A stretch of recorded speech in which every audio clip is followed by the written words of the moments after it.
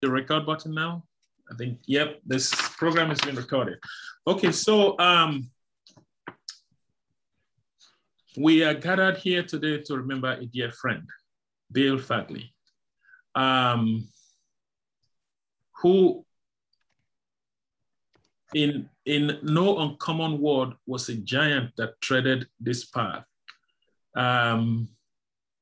Suddenly he took a swim on Monday, and it is my wish that we will, through this conversation, try to remember him as a friend, a colleague, and a human being. In order not to waste our time for this morning event, I am going to start by introduction. So I'll start from myself. My name is Ndubuisi Ezeluomba. I am the Françoise and Richardson Curator for African Art here at the New Orleans Museum of Art. I succeeded Bill Fagaly from this position. So that is me. In no particular order, somebody else can take up that introduction. I'll go. I'm Roslyn Walker, the Senior Curator at the Dallas Museum of Art, and in charge of the Arts of Africa, the Americas, and the Pacific, and then Margaret McDermott, Curator of African Art. I met Bill in 1966. He was, I guess, on his way out of Indiana U to go to New Orleans when I was getting started. And I think I was never really out of in touch with him all those decades. I just really enjoyed being with him. I always, most of the time, saw him when I was in New Orleans. And one of the things I appreciate him beyond, you know, what we all appreciate about him is my cousin Laverne, who passed away in December in New Orleans, adored him. I mean, he always included her in our get-togethers, and I think that was really sweet of him. So he will be missed. He will be missed. Thank you very much. I guess I would be next. Yeah, each introduction should be like, you know, very short, because we're actually going to discuss him after this section. Okay, I arrived at Indiana in 1967, and the first I heard of Bill was when Sophie Sieber said, "Oh, you're from Louisiana, you need to know Bill. He'll never leave New Orleans, he loves it." And so Sieber gave me this old clunky typewriter for my next trip home to deliver to the Delgado Museum to the curator of African art there. So that's how I met Bill. By the way, I'm retired professor of African art history at University of Florida. Thank you. Sally, you're next. Okay. Ever since I met Norma Wolfe at Indiana, I decided I was giving up my kid named Sally and starting to be Sara. And so I'm Sara Hollis. I teach in the Museum Studies program at Southern University at New Orleans. I teach mainly courses that have to do with African art and culture, including the art of the African diaspora. And I've been there all these years. I was head of the art department for a while because nobody else wanted to have to write all those reports. And then I was dean of the graduate school for a while because we needed to be more diverse in the administration. And then I was in charge of the museum studies program off and on for years, but I'm so happy to have a director now who's half my age and has lots of energy and has been publishing a lot. And I think the program's in good hands, and I'm happy to just be teaching. And I take care of the projects because we really require a major project at the end of the program. And then he teaches the course in the thesis. And then I also supervise the interns. And Dr. Ezeluomba has been very sweet to work with interns that want to work at NOMA. And then he teaches classes with us. So we're really happy about that. That's me. Dr. Susan? I'm Susan Cooksey, and I have recently retired from working 20 years at the Harn Museum of Art at the University of Florida as their African curator. And I had the privilege of knowing Bill and the joy of knowing Bill better, not as casually since 2006. And we worked together on numerous exhibitions and ideas, and it was just a joy to know him. Carlee? Hi, I'm Carlee Forbes. I'm the Mellon Curatorial Fellow at the Fowler Museum. I know Bill from the time when I was a master's student at the University of Florida, working with Robin and Susan and Rebecca on Congo Across the Waters. Thank you. Erika, are you still there? I am. Sorry, I was eating. Again, my name is Erika Witt. I am the keeper of the African Art Collections at Southern University of New Orleans, as well as the interim circulation librarian. Hopefully I'll be going for a new title change soon, as well as the adjunct professor of principles of museology for undergrads at SUNO. And I'm also a full-time doctoral student at Louisiana State University, working on a doctorate degree in cultural preservation for the Doctor of Design program. And I should mention at first, my thesis was on, what was it? Traditional African art in New Orleans and tracing the history of it, which thanks to Dr. Ezeluomba and Dr. Hollis, I was able to forge a better connection with Bill through an interview. And once he learned what I was about and who I was and what I wanted to write about, we finally began to foster a wonderful connection. And again, we were supposed to meet, Dr. Ezeluomba and I were supposed to meet Bill at his house to have a conversation, as well as to tour his art, his personal collection at his house. But yeah, that's, and I'm again a student of Dr. Hollis and now a grandchild of Dr. Sieber. Thank you so very much. In the fall of 2018, when I relocated from Virginia to New Orleans, I have heard a lot about Bill Fagaly, and I came waiting for the opportunity to go out to meet him. Then one of those days while I was in the office, a loud cracking laugh came by the office, and someone said, "That is Bill Fagaly in the museum." And truly, he was quite an exciting human being. He came in and asked them, "Where's the new African guy?" So I came out and we met, and we just became friends. He took me out in his hands and took me to New Orleans and showed me all New Orleans. And at some point he stopped and asked me, "Are you a foodie like myself?" And I said, "Oh, yes." And he took me straight to Dookie Chase and took me to Mrs. Dookie, Mrs. Leah Chase, and we had a fine conversation. After that, Bill has always come by the museum, stop by, and we have conversations. We talk about plans.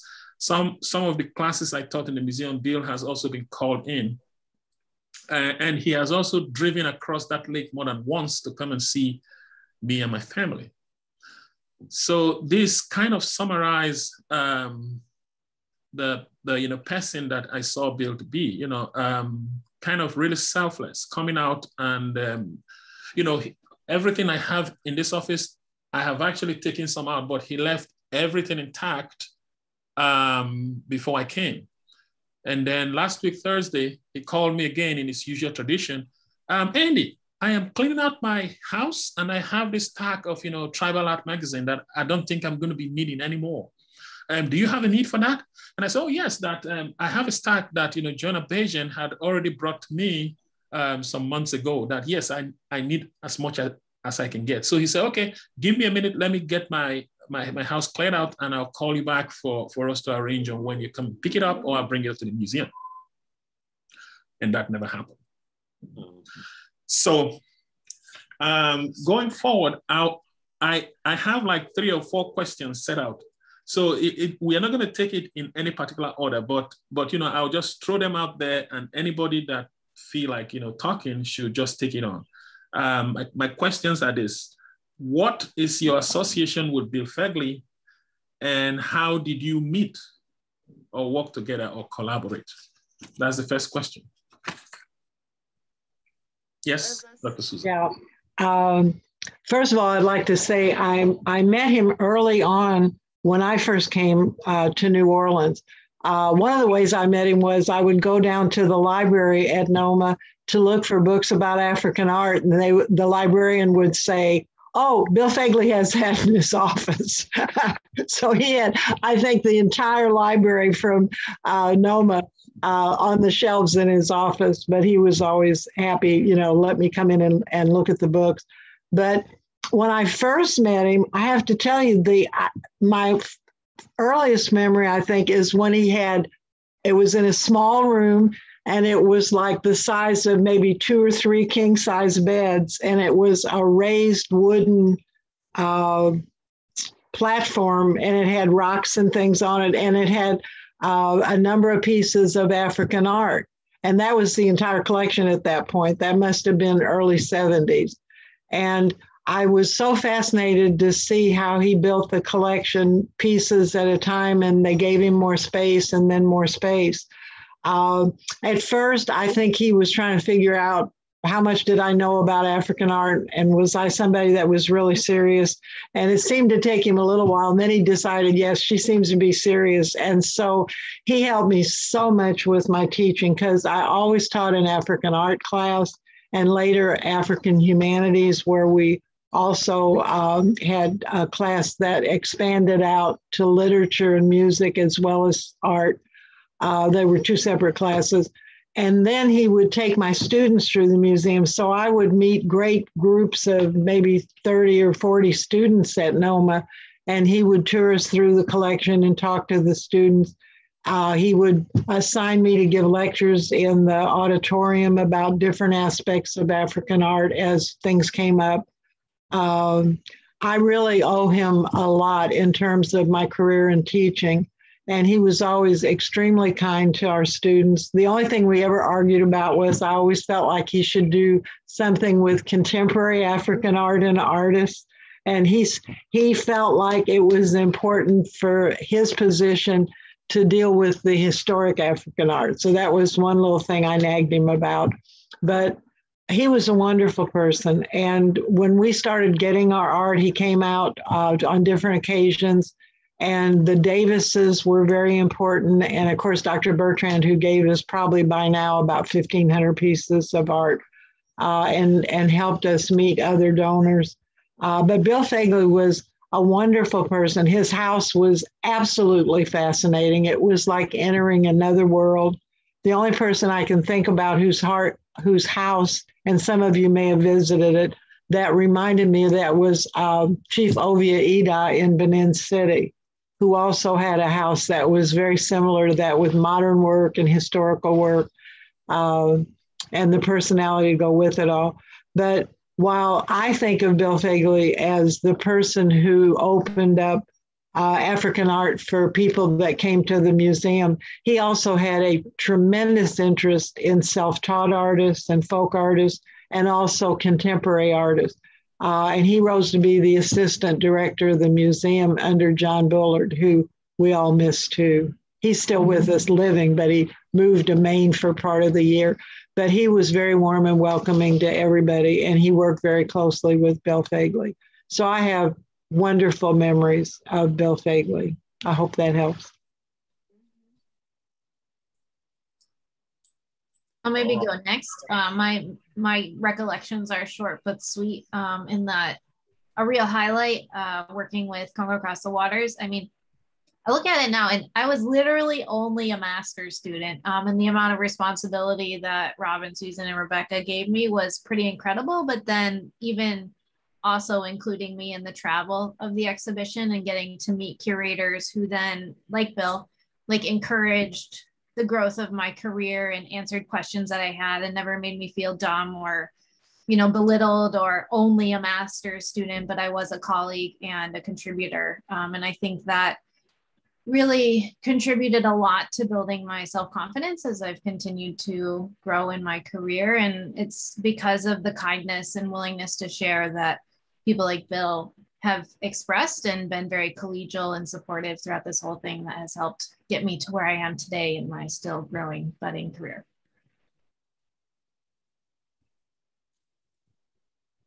Roz?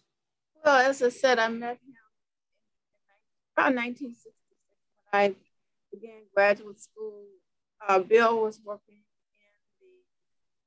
in the art museum, and I think he was registrar there.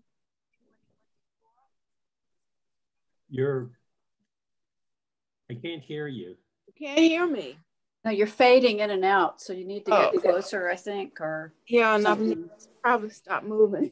So he was working at the museum at the time, and then I don't know if he went off in the fall. He seemed to always be there, but he wasn't there because he was in New Orleans. I guess that is the power of his personality and presence.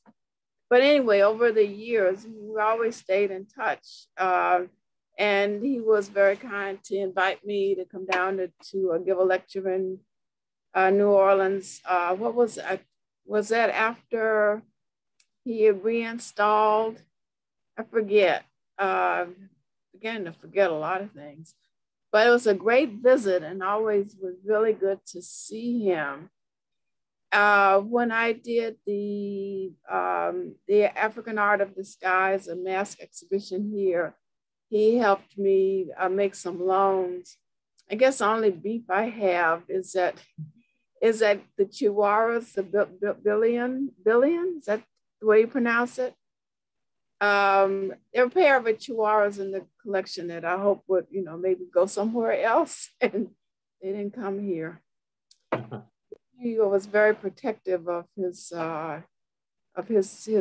donors and patrons, so I didn't get to poach.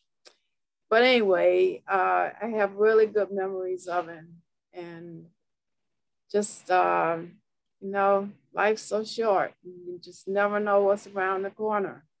It's just totally shocking that he isn't here. Okay, I'll go next. As I said before, my first meeting with him was the Siebers gave me this clunky old typewriter to take to New Orleans to give to this person they knew. So that was my first meeting with Bill. Then later, I was going to be home for a break of some sort, and he got in touch and said that he had this new collection had been given to the museum, and I needed to come down and see it. And it turned out to be the Victor Khayyam collection. So he was able to tell me all about the ins and outs of that story, which are fascinating. So anyway, I got to see the Victor Khayyam stuff in the storerooms. And then I was down there with my mother and her friend one time, and the King Tut show was on. So we wanted to see the King Tut show, but we didn't know that we wanted to stay in line for 3 blocks or so to get into it. So he escorted us to the front of the line and put us in for free. Then the next time I had something, he had this program where he wanted to talk about African art from the point of view of a scholar, a collector, and a dealer. And so he invited me to be the scholar. At the time, I didn't think I was a scholar, but I guess I am. Helen Kuhn from Los Angeles was a collector. And I think her collection went to Sotheby's rather than to the New Orleans Museum or Dallas or wherever. And then the dealer was Carlee Davis. Charlie Davis, yeah.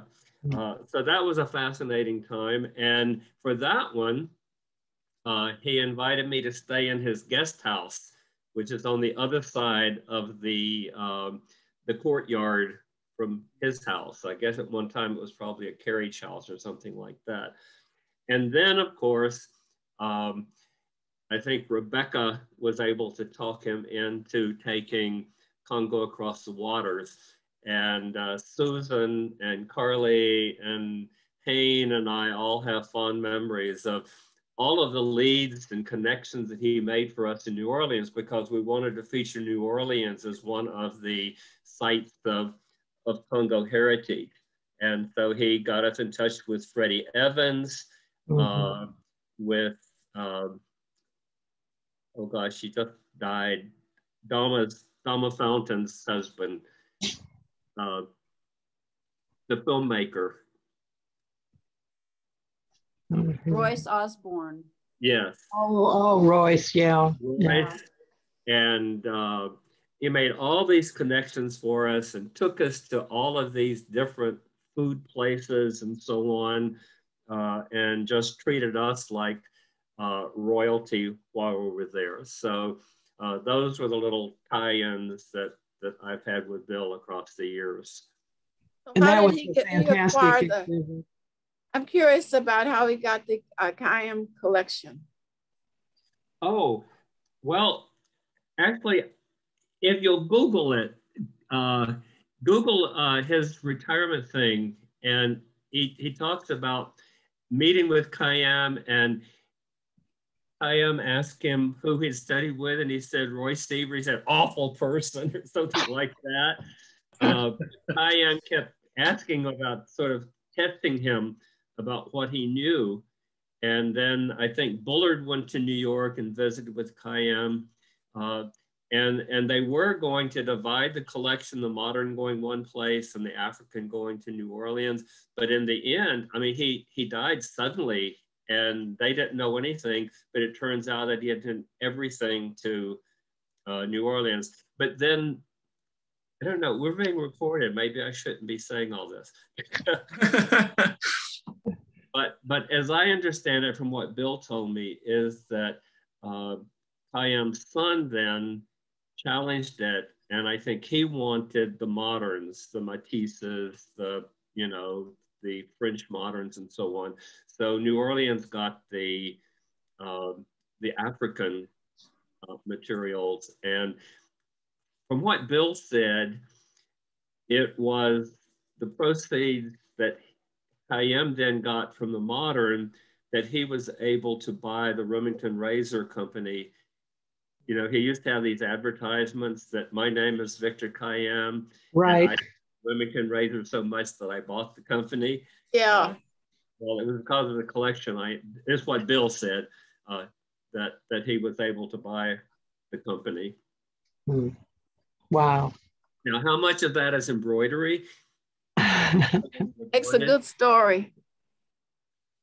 And he did say that the New York museums were shocked that he gave the work to New Orleans and not to the museums in New York.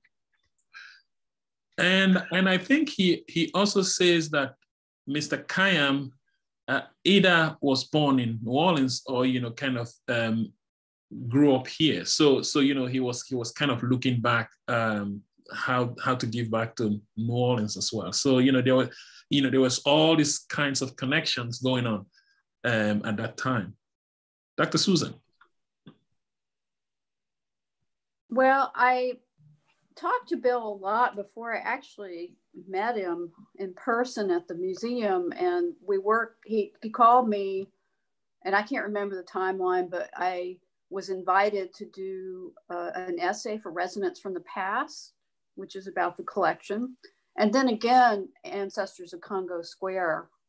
So I wrote about a Burkina Faso mask that I had seen, in the area where I worked and learned about it there. So that was a real honor to be invited to contribute to that. But when I did see Bill in the museum for the first time and see the collection and storage, and of course I had seen it in the museum, but I went down to storage with him several months after Katrina, and he showed me the cracks in the floor, and I just nearly cried. And when he told me the story of, you know, going through Katrina and the museum. And I know the Harn, where I worked, took up contributions to send to NOMA. And it was just very touching to actually see those cracks in the floor.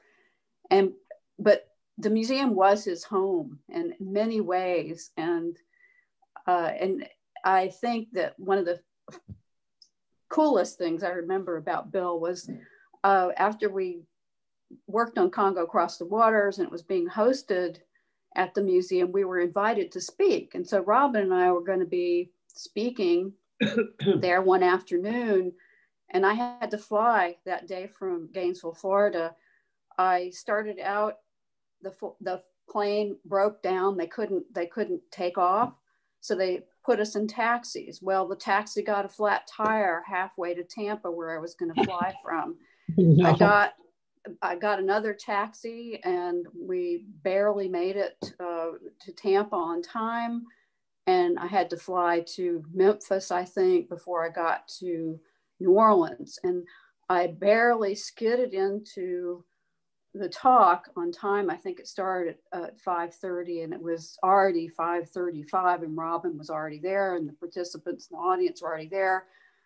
And I thought, oh, this is terrible. And I rushed, I rushed into the museum grounds, and there, who did I see on that magnificent stairwell leading up to the door of the museum with a drink in his hand? Bill. And he said, just like it was a party at his palatial home or something. And we went upstairs and then rushed into and just, got up on the stage and just continued the conversation. And I was very rattled, and but he made you feel so good about just being there. And it was just a wonderful experience and so exhilarating. And he just made everyone feel so good and so comfortable, and had so much in his head too. He was such a humble person. So I respected him in so many ways. And I also adored the collection, which is one of the most beautiful collections of African art, of course, that we have here in this country. But I loved his home, which is a kind of museum, and a museum where you live among the objects, and it's an art environment in every respect. So I would make excuses to come visit him at his house, which I'm sure were very transparent. And, I'm working on an exhibition of self-taught artists. Can I see your collection? Can we talk about it? So that happened about 3 or 4 times. And it was always very enjoyable to be with him and just learn so much from him. Every kind of art you can imagine was in that house. Mm-hmm. And of course, I loved his cats because I'm a cat person, and there were always cats in attendance that he absolutely adored. So we had many connections. But of course, the biggest thing was working with Congo Across the Waters with him, and seeing that show realized and reinterpreted in some ways by the addition of African-American artwork in NOMA. And it was so exciting and wonderful, and one of the highlights of my life, really. I made sure that my students came to that, and everybody I knew, I told about it. I thought that was an extremely, extremely important show for NOMA to have. I loved it. And somebody told me that they were going to do a follow-up and do New Orleans. That may have been Bill that said that. So I don't know. Are there any plans? That would be great. It would be fabulous. I don't know that they said, but I actually thought that the last installation that he did in the museum, which actually morphed into that book, Congo Ancestors of the Congo Square. I think that may be the idea that he was trying to explore post Congo Across the Water. Could have been, yeah. And that book, every time I teach the African art class or the African diaspora class, I ask my students to buy a copy of that so that when they go through and see the art at NOMA, they can read about it. And the bookstore has been very generous to sell it to them for $50 instead of the $75. And that's selling online for like hundreds of dollars, but it's still available in the bookstore at NOMA. So I don't understand the book market, but I love either. what he did with that book. It's extremely important. Erika? I first met Bill when I think it was my first year of grad school, so 2013. And I remember going to the museum and just pretty much being starstruck by the exhibit. And Dr. Hollis would always say, yeah, find your face in, you know, in the pieces, and, you know, maybe this could be an ancestor. It felt really, it made me feel closer to the artwork. But I remember trying to meet Bill on several occasions and trying to get his attention, but he would always have his mind and things elsewhere. And so I remember, you know, asking Dr. Hollis, like, how can I get his attention? I would totally like to intern with him. Oh my God, you know, it's a mess. But no, Dr. Hollis was just like, yeah, he has this project going on and that project going on. So, you know, when that happens, it'll happen. And finally, last year, after speaking with Dr. Ezeluomba, because of course I've ran into Bill a few times and know that an infectious laugh from anywhere. I was speaking to Dr. Ezeluomba, but I was just like, you know what? I'm working on my thesis. This is it. Could you help me sit him down so I can have a conversation with him? And Indy was just like, yeah, that's fine. Yeah, I'll totally be on the call with you for your interview. And oh my gosh, it was so perfect. It was great. And he spoke to me like we were friends for years. And he was, I don't want to say enchanted, but I think he was happy to know that a student was willing to help push the love of traditional African art, not only to New Orleans, but, you know, nationally, especially to African-American populations that may not know about traditional African art, which is what I would really like to do. And so, yeah, we had a great interview. It turned into a wonderful conversation and follow-ups. And he made sure to send me his book and to help make it available, for me to have my own personal copy, but to also make it available in the library. And yeah, again, we were supposed to, after COVID, go over to his house, see the collection, all the things he was telling me about, and be able to see some of the books. And, you know, for Indy and I to just have a wonderful conversation in his house, especially after I did some research on an interview that he gave, and it had like little snippets from his house and things. Oh, it was great. Is that the one on Etsy? I'm sorry? Is that the one on Etsy? Yes, that's it. Oh, that's okay. it. The pictures were beautiful, and they actually helped for one of the papers that I was writing too. But yeah, I'm sad that we won't have that opportunity.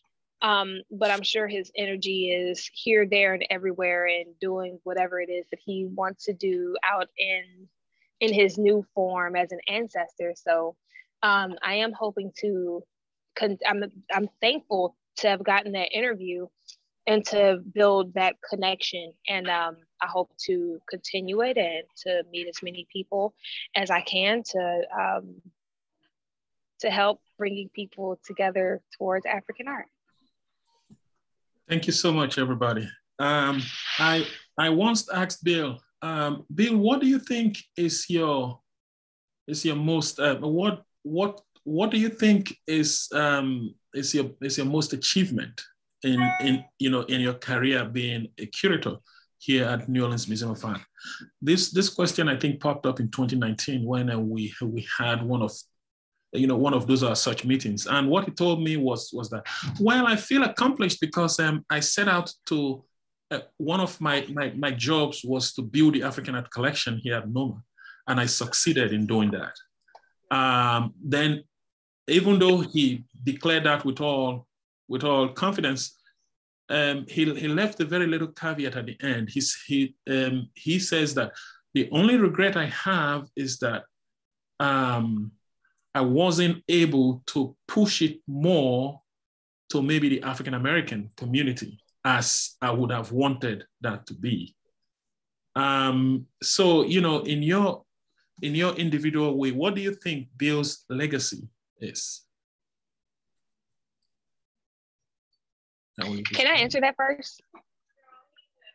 I would say that he actually succeeded, especially with being able to build connections with SUNO, which is Historically Black College and University, having Dr. Hollis as a friend to be able to help disseminate information to make sure students got to NOMA.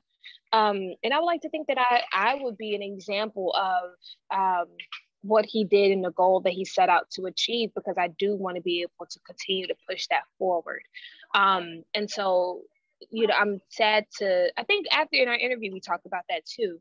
I think, well, I hope that he can rest well knowing that he was able to, it may not have been on a wide scale, but he was able to accomplish being able to spread traditional African art to the African-American community, especially in New Orleans, and it will continue that way. So, yeah, I agree. And whenever he would redo the as over the years it evolved, how sophisticated the setting for the African art was, he would call me up and say, I have some showcases that we're through with. We're putting in new showcases. Would you like to have them? And so, you know, I always said yes. And it certainly upgraded what we had to show our African art collection in. And I'm sorry to say a lot of those huge, beautiful showcases were ruined in the Hurricane Katrina, but it's a wonderful memory that he cared about us. And all, you know, it's like they always say, one person's trash is another person's treasure. Well, NOMA trash was very nice. And it was certainly a treasure for us to inherit and to continue what we were doing. And he did a lot of that and turned out for things we did. And we certainly turned out for the occasions that he did. And that it's interesting that, you know, usually an exhibition is planned and then the book is written or the catalog is written, but he did that catalog of NOMA's collection before the exhibition was planned, The Ancestors of Congo Square. And when Ms. Taylor came in as the director, she said, well, if you're publishing the book, why don't we do an exhibition? So that was something positive that she did in coming into the museum. And he asked me to do a walkthrough, and I was stunned to see like several hundred people following me around. I didn't even have a microphone, but I approached it. I thought, well, how can I approach this differently than the other lectures? And I thought, do it from the point of view of how you display African art. So I talked about the research, you know, that wonderful, what is it, an MRI or something of the ceramic piece that showed there were beheaded pregnant women inside of this piece. And then I talked about the big photographs that were blown up to show how pieces were used.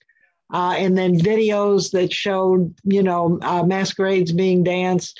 And so I felt like it was really important. And of course, being in a museum studies program, to talk about it from that angle. And it seemed to have been appreciated. But he helped us so much at SUNO. And I'm heartbroken, first of all, to lose somebody that meant so much to all of us, but also we're going to be opening our museum probably in the fall with all that art that he helped us with, and he won't be here, but I know he'll be here in spirit. And I know he'll be meeting with Frere Cornet and Mr. Hino and all the people that have gone before that helped us with our collection, and the people, like you said, Kiam, who helped with his collection. And so he's going to have a lot of friends up there, wherever our spirit resides. But I'm going to miss him terribly. And we're all going to miss his laugh. Everybody talks about that. Even if he was 3 or 4 or 5, you always knew when he got to a party because of that laugh. Bill, we're going to miss you.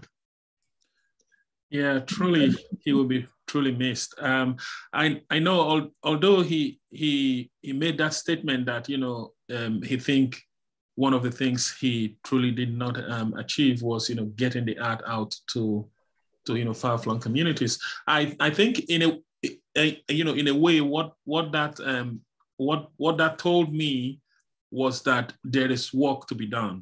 And he probably has walked up to the point where, you know, he has to leave it for, you know, for the next generation to continue. It is going to be a very tough job, because when they leave the big shoes for, you know, the upcoming generation to take over, it is always a big, a huge responsibility. So, you know, the remainder of that exhibition, Congo Across, Ancestors of the Congo Square, will be traveling to the Frisk Museum in Tennessee next fall. Oh, okay. Oh, okay. And that is the placeholder for the gallery here at NOMA for when I begin the work of, you know, reinstalling the African art collection. But, you know, in all sincerity, I think Bill truly worked very hard to, like, you know, build one of the most outstanding African art collections in the country, and I believe in a way in the world.